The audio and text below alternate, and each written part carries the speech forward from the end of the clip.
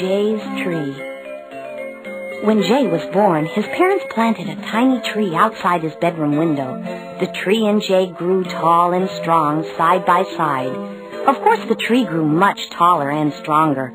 Jay loved his tree. Every morning, he watched the birds gather on the branches, and he listened to them sing as they greeted the day.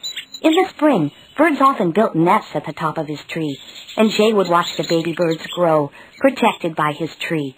When Jay leaned out his window and got very close to the branches and leaves of his tree, he sometimes saw a caterpillar munching on a leaf. He liked watching the caterpillar. He knew it was getting ready for its long sleep before it turned into a butterfly. On hot summer afternoons, Jay loved to sit in the shade under his tree and watch Mimi, his cat, climb the tree and use its trunk to sharpen her claws. Often, Jay used the tree to hide behind when he and his friends played hide-and-seek. Every Saturday, Jay watered his tree so that his branches would stay strong and its leaves would stay green. And Jay always liked to just look at his tree. It was a very pretty tree. One day, Jay's father, who knew how much Jay loved his tree, said to Jay, "How would you like a tree house in your tree?" A tree house? I'd love to have a house in my tree. Then come on. Let's go to the lumberyard to get the wood to build your tree house. At the lumberyard, everywhere Jay looked there was wood. Light-colored wood and dark-colored wood, rough wood and smooth wood, little pieces of wood and big pieces of wood. Wow! Where did all this wood come from? Mr. Stevens, who was sitting up on his forklift, heard Jay and called down. From trees. It all comes from trees. From trees? Jay repeated, looking up at Mr. Stevens.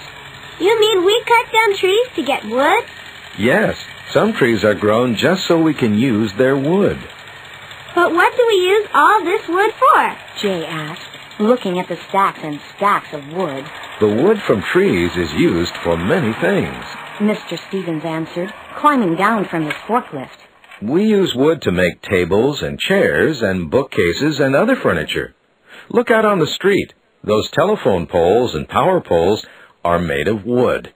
And we use a lot of wood for houses. Like my treehouse. That's right. Gee, I never knew we used so much wood. Must take a lot of trees. Jay sighed, sitting down on a stack of wood. Yes, it does. And wood from trees is used for something else, too. To make paper. Paper? We make paper out of trees? That's right. Wood is chopped up into tiny pieces and made into paper. Like the paper I write on and draw on in school? Yes. Wood is made into all kinds of paper. Just look around. Mr. Stevens pointed here and there while saying, See the bag the popcorn is in? See the newspaper that man is reading? See the cardboard boxes against the wall? See the tissue that woman is using? And see the book that girl is looking at? All of these are made from wood from trees. Boy, I knew I liked trees, but I never knew how many things trees were used for. Trees are very important, both when they are alive and growing and when they are cut down.